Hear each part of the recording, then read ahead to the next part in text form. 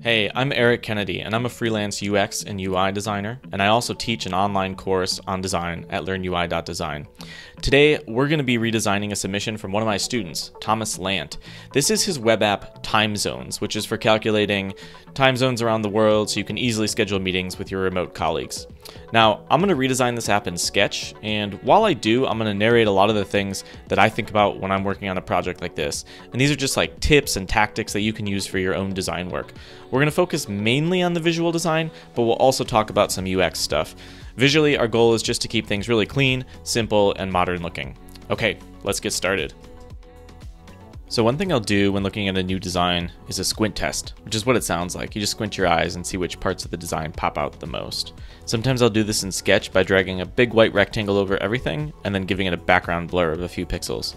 Right now I'm noticing that the title and these daylight savings times alerts are the most prominent elements on the page. And that's kind of a bad sign because I didn't come here to learn about daylight savings time. I came here to compare the different times across cities. So let's make those two things way more prominent.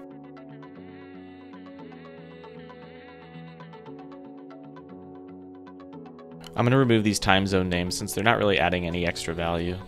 If we just assume the browser can tell that I'm near Seattle, then that could be auto-added and I can just remove this entire row. Likewise, 99% of the time I'm scheduling a meeting, I'm not really going to be interfering with the daylight savings time. And even if I schedule a meeting for 31 days out, I can just have these times adjust automatically. I don't actually need to alert the user that the relative time between cities is changing.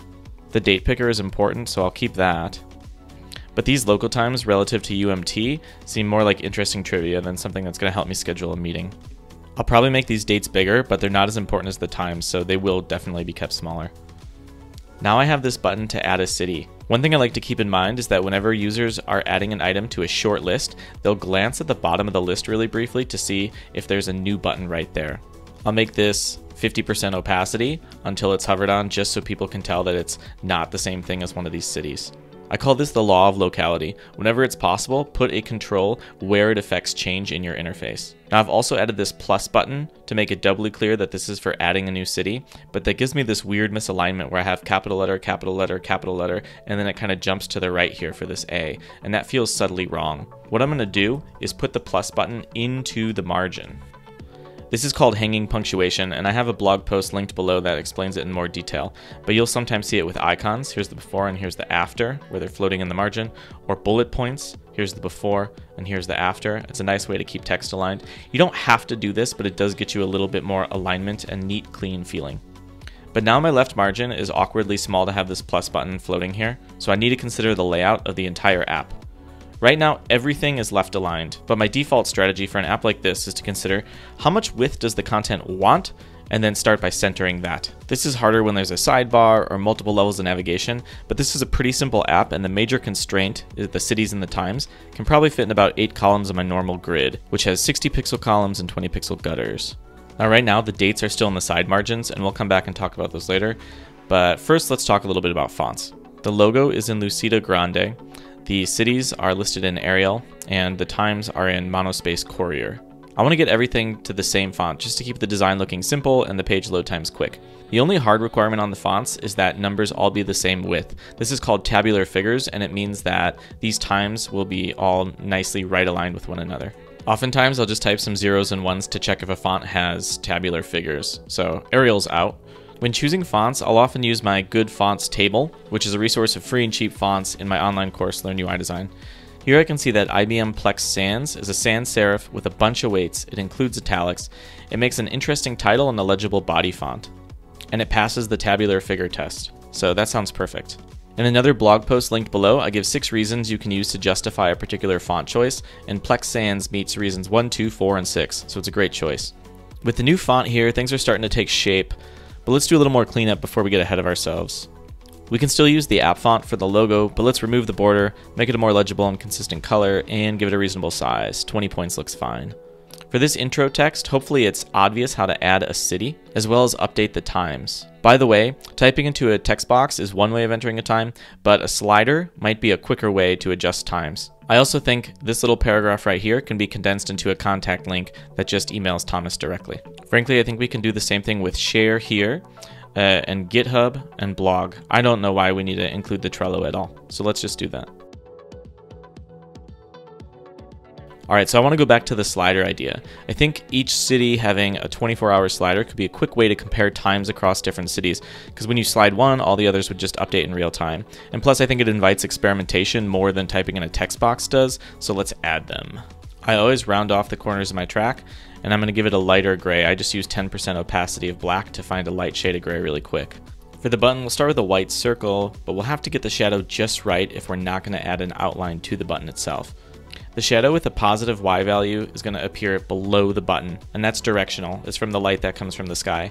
The shadow that is centered on 0x and 0y, that's probably more from ambient light, and it's a little bit lighter and has a little bit more blur, but it ensures that we're able to see that top of the button against the white background. I'm going to space the labels evenly and then reduce their opacity to find the shade of gray that I want. 60% feels about right, but whenever I'm evaluating an element that's duplicated for every item in a list, I really need to see all of them before I can decide if it's working. I'm going to adjust the spacing so that the space between different cities is greater than the space within a single city's controls. Okay, now this is feeling much simpler, but these text boxes still feel kind of clunky. And since the sliders invite experimentation, I don't feel like I need to make it as obvious that these are in text boxes. What we can do is just have the text box control appear on hover, at least on desktop, to show the user that this area is clickable and editable. I use the Sketch plugin Sketch Runner to add pointers from the default Mac OS symbol library, like the text cursor hand. I'll also do this with links and other elements that have hover states, especially if I'm going to be presenting the design to others. Let's put the dates in a human readable format. We'll have the calendar control have some sort of affordance on hover, and then when you click, you'll be able to pick the date proper. Make sure to keep everything aligned for a neat, clean feel.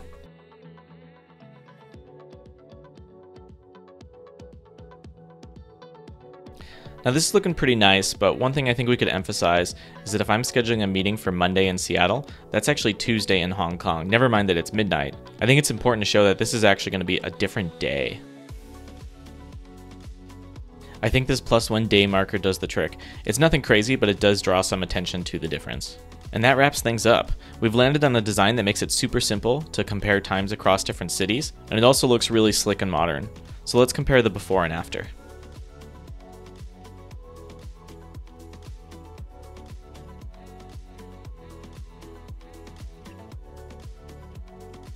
If you like this, you can sign up to get updates whenever I release similar content at learnui.design/newsletter.html. And if you're serious about learning interface design, make sure to check out Learn UI Design at learnui.design. It's my online course about interface design. It covers everything from color to typography, design process, and more.